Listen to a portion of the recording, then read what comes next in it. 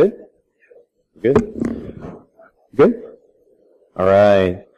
Hi, everybody. Welcome. Thank you very much for coming right before lunch. As I mentioned, there's free food after. There's some of you probably already got the free food already. But thank you very much for coming to my talk on imposter syndrome. But before we get into the actual content of the talk, I want to just ask you about this person. All right, Albert Einstein. We know him. I mean, I guarantee you 95% or more of you know who that person is, right? Would you, just by raise of hands, say that he is an expert in his field? Or was an expert in his field? Yeah, okay. Pretty smart dude, as far as any comparison goes.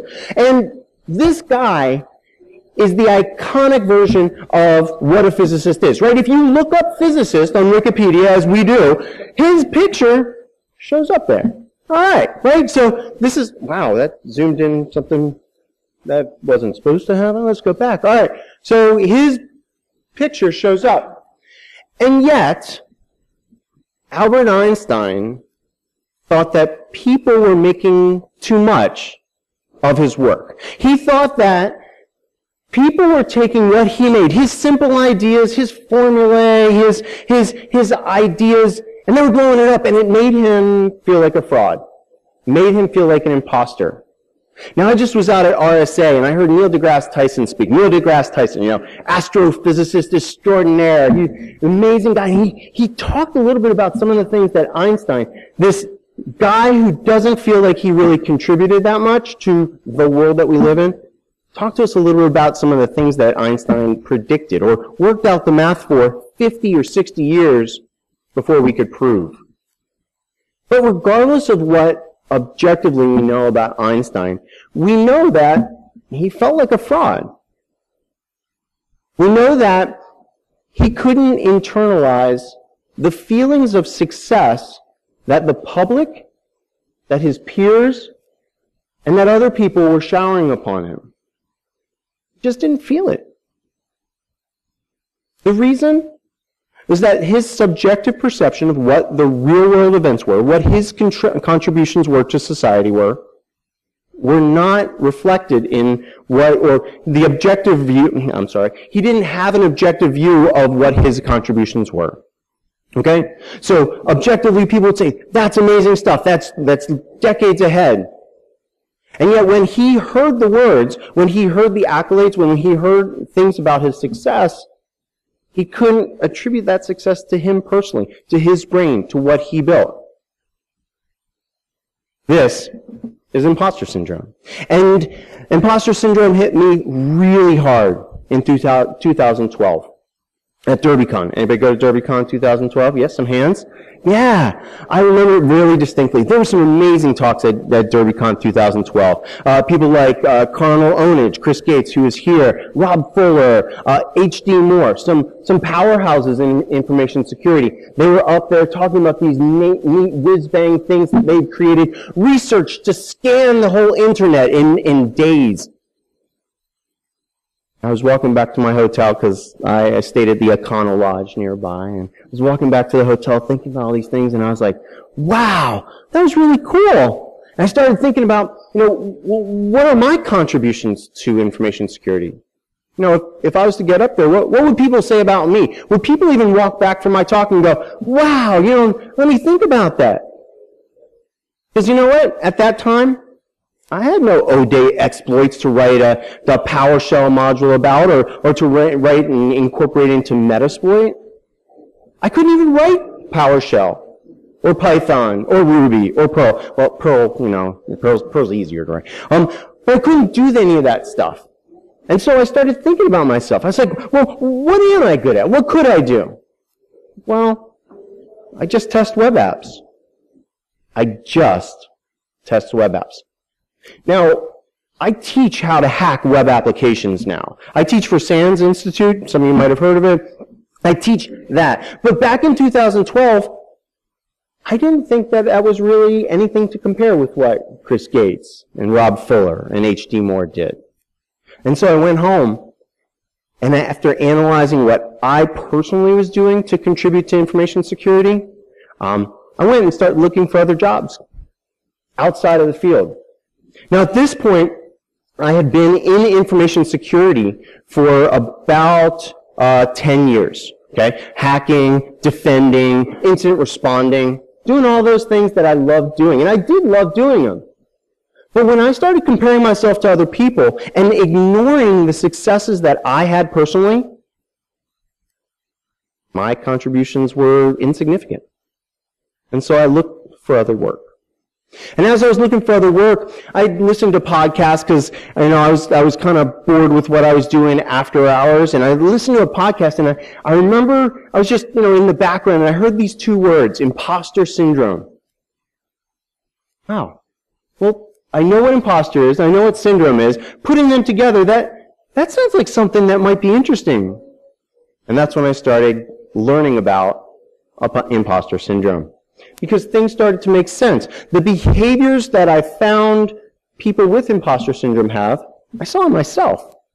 And it explained a lot of the activities. It explained a lot of how I related to the world and how I interpreted the world. The first thing about imposter syndrome is it's not a syndrome. It's not recognized by the American Psychological Association or any other psychologist-related mental health organization as an actual syndrome. What you'll hear, what you'll see if you Google it or DuckDuckGo it or whatever, you'll see imposter phenomenon and imposter feelings, because that gets to the heart of what this really is. It's your feelings about your success, your feelings about how you are interpreting the world. The premier study, the study that kicked off everything about imposter syndrome, was made in 1978 by Dr. Imes and Dr. Clancy. And they studied about 100 women at a university. And they asked them questions about their success. They took metrics about where they were in their career, what information they knew. And at that point, they hypothesized, that their study was only on women, but men can probably do this. But if you remember back to 1978, it was a different time for women. In the workplace, in the family, in our culture. And so they focused on women. And what we're finding is that these types of behaviors that we're going to be talking about can happen to anybody. And the behaviors range anywhere from psychological type of disorders like depression, anxiety, sleep disorders, inability to connect with people, lack of confidence, avoiding work, problems in the workplace, problems at home. These are the types of psychological manifestations that sometimes people do go to counselors and they seek help for. They say, hey, I'm feeling depressed. And when you work back to why, sometimes it's the imposter feelings that are the cause of it. In fact, one of the things that I found out in doing the research for this is that approximately 70% of people, which means that some of you probably in the audience or that are listening at home, probably have had imposter feelings at some point in your life. Now, imposter feelings are not overwhelming. They don't drive everything that you do necessarily, but they can, just like any type of disorder or any type of feelings. They can come and go. They can be something that you experience once and you're like, whatever, and you move on. Or they can be pervasive and debilitating. In fact, and you called it, Chris.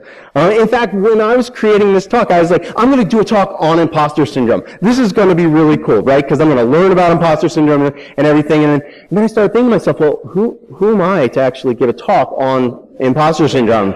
Like, oh no, what's happening? Yeah.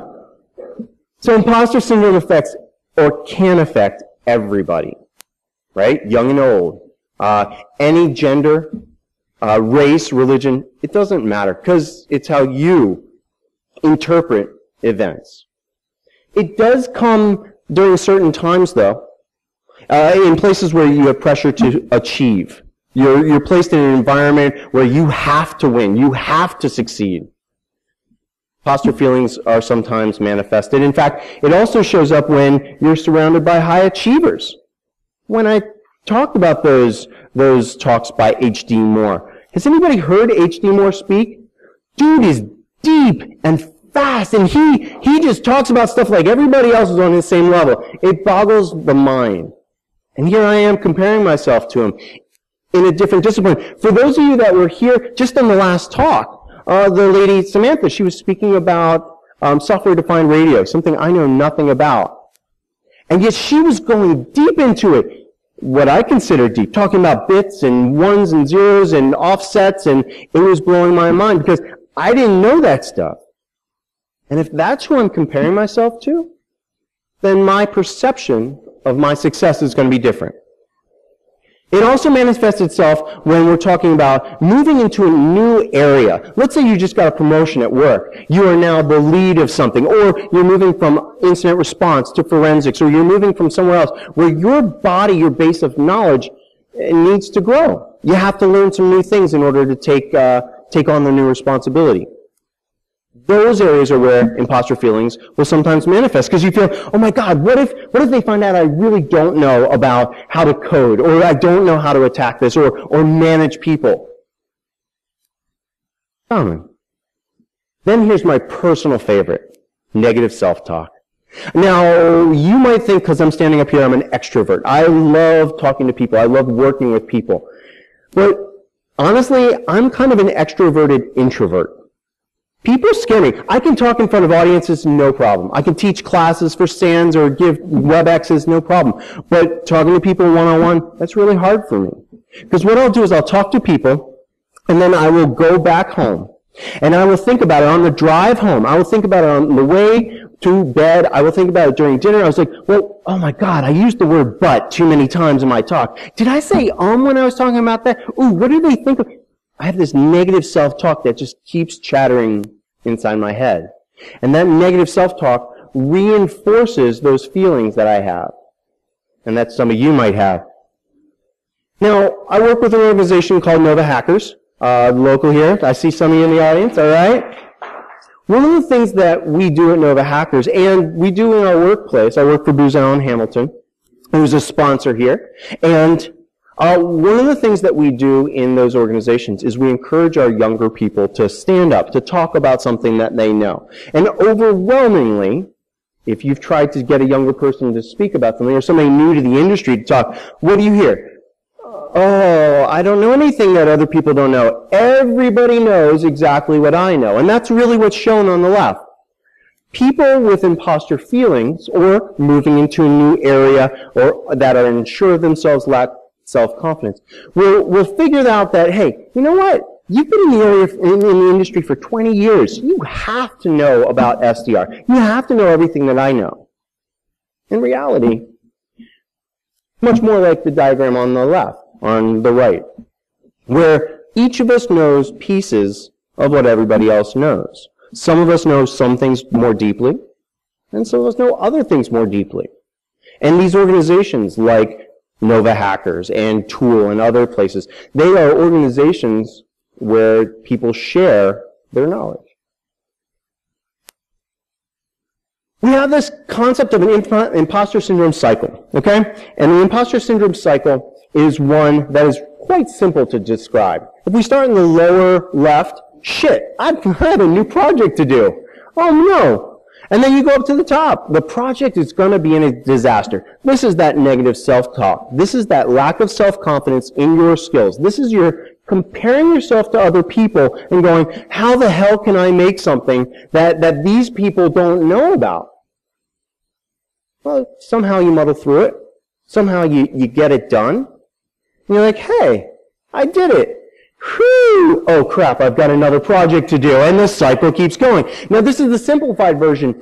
In one of the papers that I was reviewing for this talk, I found a more complicated one. And this, I think, hits at some very important pieces of imposter syndrome.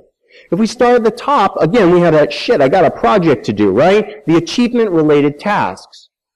From the achievement-related task, there's going to be some anxiety. There's going to be some type of self-doubt, some worrying, some anxiety inside that you have to create something that nobody else has done, that you're going to be teaching people that are experts. How many of you have PhDs in psychology? Yeah, when I was making this talk, I was like, oh, what if there's a PhD in psychology out there? They're going to say I'm wrong. These are those type of things I think about. So, you have this anxiety, you have this self-doubt, this worry. But somehow, You manage to get the project done, right? You maybe will over-prepare for it. You will work really, really hard. This is the perfectionist syndrome, right? I will put hours and hours. Do you know how long it took me to decide on what font to put on these slides? Yeah, it's hard. Because I was worried, well, what if it's not readable? What if it's not big enough, or there's not enough space in between? So I over-prepared.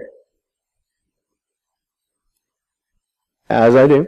How many of you have heard of those people that create talks and they're like, my talk's in 5 minutes? Yeah, I'm just finishing up the slides, right? Yeah. That's a common thing at these conferences. You see somebody in the back putting the last memes on their slides or whatever. So we also have this procrastination thing, which I'm great at. I'm a master of procrastination. I know all the tricks. But you know what? Through my over-preparing, through my procrastination, somehow I get the work done. Now, what happens is I stand up here in front of all you and I talk about imposter syndrome. And then afterwards, somebody will come out and say, hey, great talk. I really learned something about it. And I get that success. I got that, hey, I reached one person. That was helpful. And I'm happy.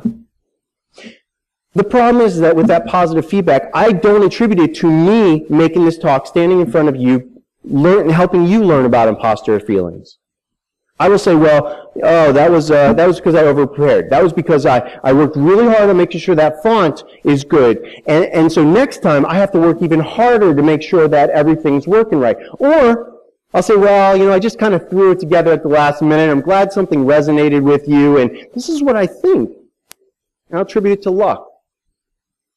Now, because I've deferred that success, what happens is the next time that I go to write a talk or give a speech or do something, I don't have that internalized, hey, I did pretty well in that last talk. Let me just amplify that. I look at this, I'm like, what could I make better? What could I do better? Because I have to make this version, this next version even better. And that then starts the achievement-related tasks, and you get it. See, the thing with imposter syndrome or imposter feelings is that you both have a fear of success and a fear of failure. We cover both sides of that issue. Fear of success because that success won't be mine, it won't be earned. And a fear of failure because if I didn't try hard enough, then I failed. Now, for those of you that have heard my other talks, you know that you have to fail to succeed. You have to fail to learn. No, you don't learn to fail. Wait, is it fail to learn or learn to fail? Yeah, you have to fail to be able to learn, because that's how we grow, by doing things wrong, right? I mean, who was it that said, hey, Edison, I think, said that, I'll just say it's Edison. Edison said that, hey, I didn't find 1,200 ways not to make this work. I found what did he say? It was the other way around, yeah. So, I'm failing! It is Edison. There you go. So Edison said, I didn't find one way to make this bulb work. I found 10,000 ways that it didn't work. Okay? So you have to try. But because of imposter feelings, you might not. Because of that anxiety, because of that self-doubt, because of that worry. And you know what? You might also not try when there's public scrutiny.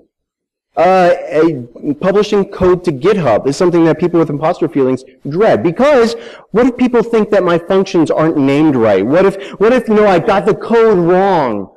So they won't do it. They won't give talks. They won't go out and put themselves out there, and that's okay, because that's where they are. And at this point in the presentation, you might be asking yourself, do I have imposter syndrome? Imposter feelings? And it boils down to two questions. One, do you feel like a fraud? Sometimes, in certain situations. And two, if you get honest feedback about your success, or about something good that you've done, can you internalize that and go, yeah, that makes me feel good, that was me? Or do you defer it? Oh, that was the team that did that. Or, oh, you know what, the slides basically wrote themselves. Of course, there's many more questions that you can ask if you want to get more technical. And if you do, there's an online test. I'll give you the short link. I'm not going to try to rickroll you or anything, or send you to malicious sites. There are lots of sites out there that have 20 or 30 question tests, and it's pretty easy to figure out if you have imposter feelings. But know this. In researching this, I just looked on Twitter for hashtag imposter syndrome. And I found out that there are a lot of people giving a lot of presentations about imposter syndrome and imposter feelings. So if you think that you are the only person that feels like a fraud, know that you're not alone. There's lots of people out there. But the problem is that people with imposter syndrome, they don't come out and go, I have imposter syndrome, haha, join me. No.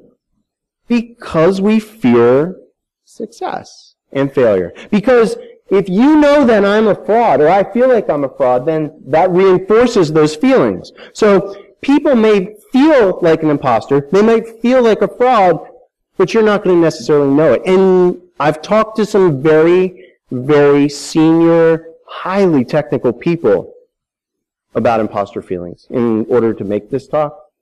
I was amazed at some of the people that I respected, some of the people that are industry leaders, and say, yeah, this is all the time.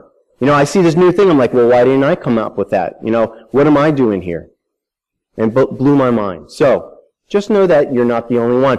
But I'm here to tell you that you can work to overcome these feelings. Even if you get this once right before a big talk, or if you have this new job that you want to apply for, but you don't really feel like you are employable. You can work through these feelings. But keep in mind, this is changing your perception on reality. And it's going to take time. The first step is to recognize the trigger feelings. That, oh my God, I'm feeling anxious, or ooh, I have that talk to prepare for tomorrow. I'm going to go and play this video game or something. Recognize what you're doing and kind of why you might be doing it. Next thing is to talk about it. Now, you could choose to stand in front of a group of people that you've never met and talk about it, absolutely. Or you could talk to yourself about it. Remember I talked about that negative self-talk. Change that. Change your self-talk.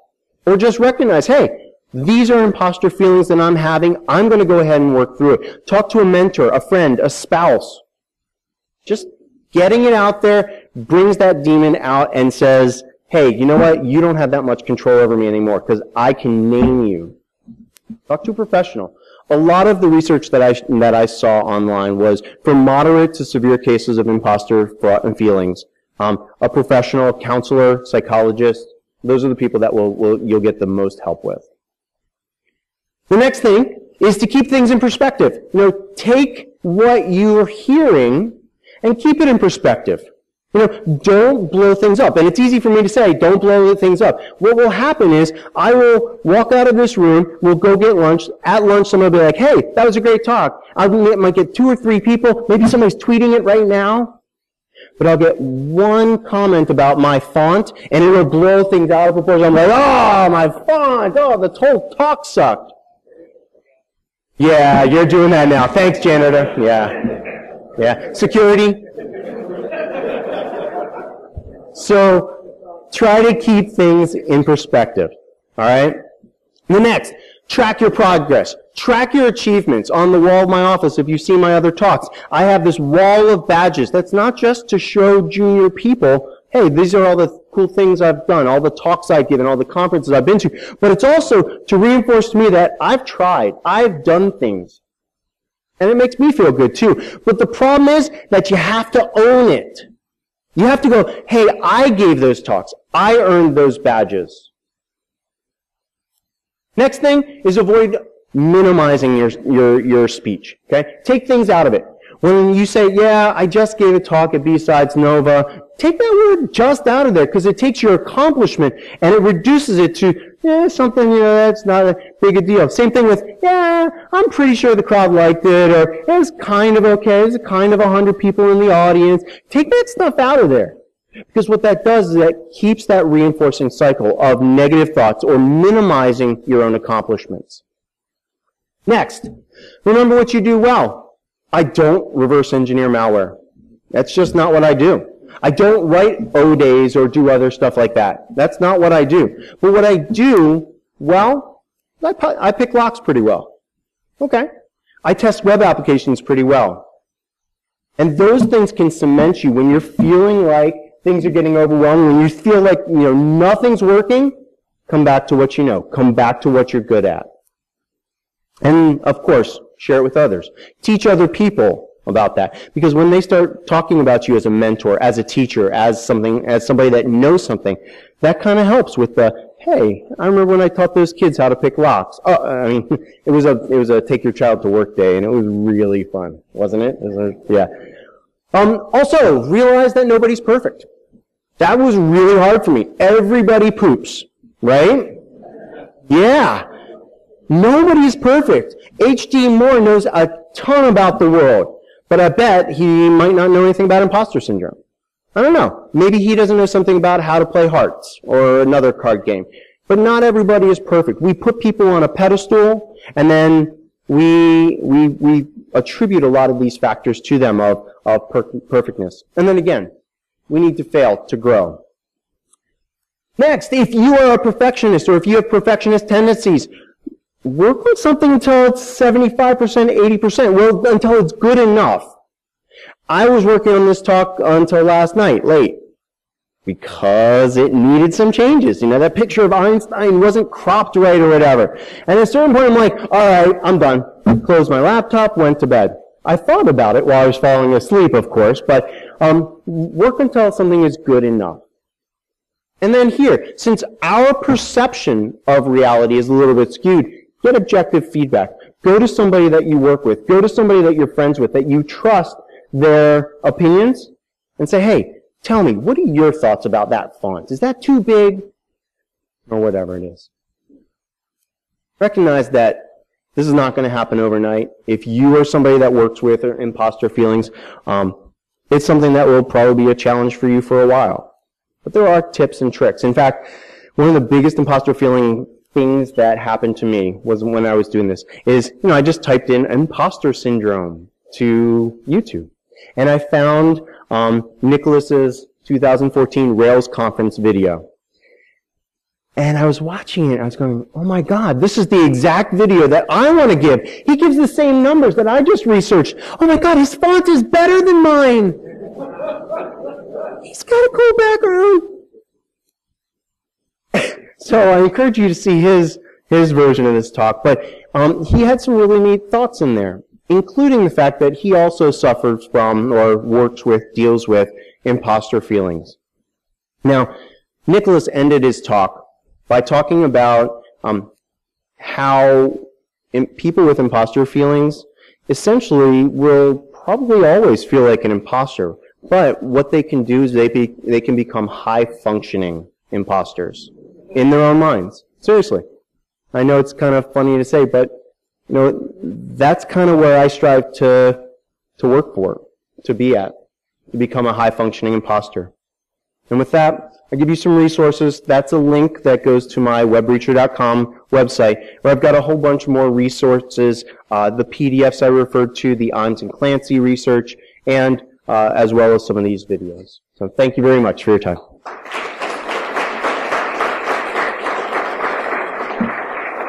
Are there any questions? Free lunch outside. Any questions? Yes, sir. Okay.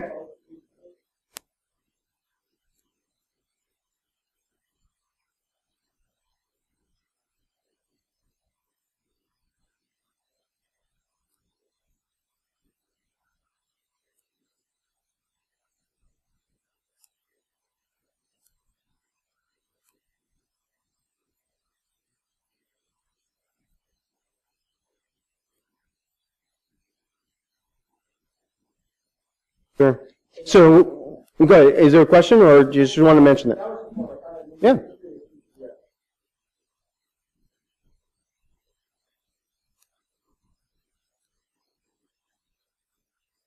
Yeah. Yeah, so what Corey mentions is that in the past, when you go to, if you go to DEF CON or you go to Black Hat or something, you see the rock stars, or you used to see a lot more of the rock stars giving the talks. And when you attended those events, you would attend, you would sit in the seats, and then you move to the next thing. You wouldn't participate. You wouldn't get to integrate and work with those people. Now what's happening is with, I think, one of the great things about having all these wonderful local community conferences is that it gives more people the opportunities to talk to a smaller crowd, to do things like panels and other things that bring those rock stars back down to earth and work with it to show that these people are just normal people as well. As far as the striations, I'll get to your question in one second. As far as the striations of hey, you're just in IT, you're just a vulnerability assessment person, you're not a pen tester, and doing that ranking, I think the industry as a whole has done a lot to dispel and break down a lot of those myths that red team are always the high profile people. Blue team, in fact, for those of you that are going to BSides Charm up in Baltimore, Forgotten runs a great conference that's kind of focused on defense and how defense is just as important, if not more important. Thank you. Yes.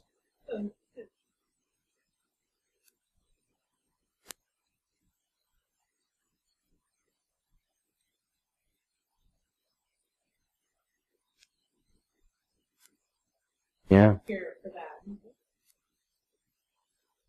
Absolutely, and the comment was that essentially even bands like U2, who are now international, we'll say galactical, I'm not sure people know in those 7 planets that they just found, I'm not sure they know about U2 yet, but in like 39 light years they will. But yeah, I mean, everybody starts at a certain place, whether it's in a garage, whether it's at a BSides conference, or whatever. Everybody starts somewhere, and you know, you can grow to be whatever you want to be. Yes, sir.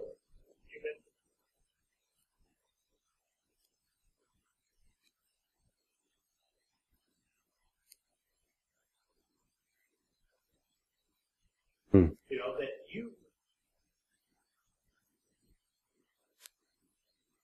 I'm going to ask this guy a question that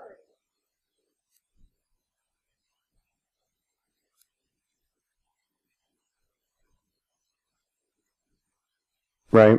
So what janitor says is that, you know, sometimes when experts are in the audience, recognized experts on a topic or something like that. I teach SANS classes, and one of the other instructors that I spoke to, he was really neat. He said, when I got up and I presented, when he presented this crypto part of the SSL and TLS handshakes, he was talking about it, and he turned to his class and he's like, well, you know, what do you think about that?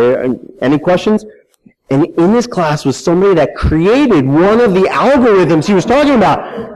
And he didn't know that. And the person raised their hand and goes, yeah, that was a pretty adequate discussion of the topic. And he's like, adequate? You know, what do you have to say? And the person was like, well, that's my last name on the screen right there. Like, ah! So, yeah, it can be overwhelming, but it's also, it's a two-way street, making yourself approachable.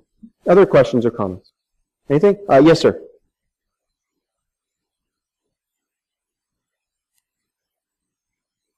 The question is, does it get better, worse, or the same? And it all depends upon, as you do more work and projects, it all depends on your perception. It really does. It's an individual thing. I've given a bunch of talks at conferences, and it's still, Jason is no longer here, but one of the SANS marketing people was sitting in the audience, and he's always coming to me and going, hey, I need you to do a webcast. And I fear these things when people come and ask me to do talks because, oh my God, I have to create something new that nobody else has ever seen. So I still have problems with that stuff. But you, sir, you might be in a different place and might be able to say, you know, I've got the practice, I've got people that are listening or tweeting to me, and you know, that becomes a successful reinforcer for you. Yes, sir.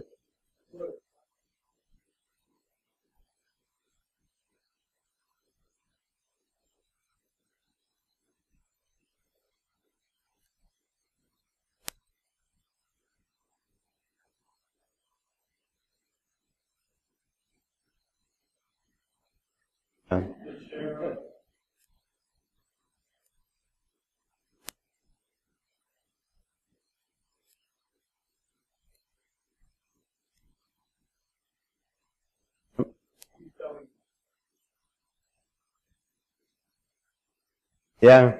So the comment is that many times the more senior that you get within an industry, within an area of knowledge, the more intense the imposter syndrome feelings can become. Because even though you feel, and this was, again, I know that it's lunchtime and all, I'll be giving a 50-minute long talk about this at BSides Charm in April. But one of the things that happens is that for those of you that have been in an industry for a while, you'll recognize the fact that when you got in the industry, you're like, yeah, I know everything there is to know. But once you get in there and you start learning, there's this, holy shit, I had no idea that all this deeper stuff was there. My kids are in high school, and they came home. My son's like, man, this biology stuff is so simple. You know, we're learning about osmosis and mitosis and stuff. I was like, that's really cool, son. Have you gotten to the part about deoxyribonucleic acid? He's like, oh yeah, DNA, I got that. I'm like, well, what are the different parts of it? And he told me, and I said, well, okay, those proteins, well, describe how those are made. He's like, what do you mean? I was like, well, go deeper. How many atoms are there? And how do they know where to go? And how do they know how to combine? And he's like, stop, Dad, stop. But yeah, the deeper you go, the more you learn, the more likely you are to feel the imposter feeling syndrome because you realize all the stuff that you don't know. Yes, sir, in the back, and then we'll go ahead and break. Yes, sir.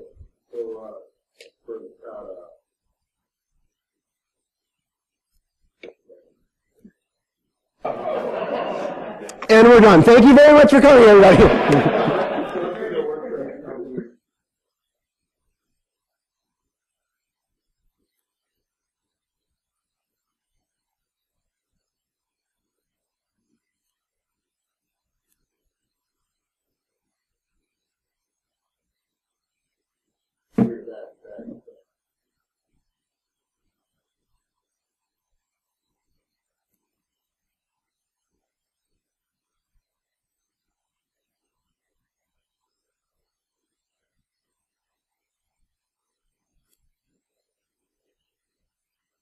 Thanks, Joe. I appreciate that. Thank you. And for those of you on the video, Joe just totally reinforced my imposter syndrome feelings. So, thank you. Well, thank you all for coming, and please help yourself to free food. I'll be up here if you want to talk. Thanks.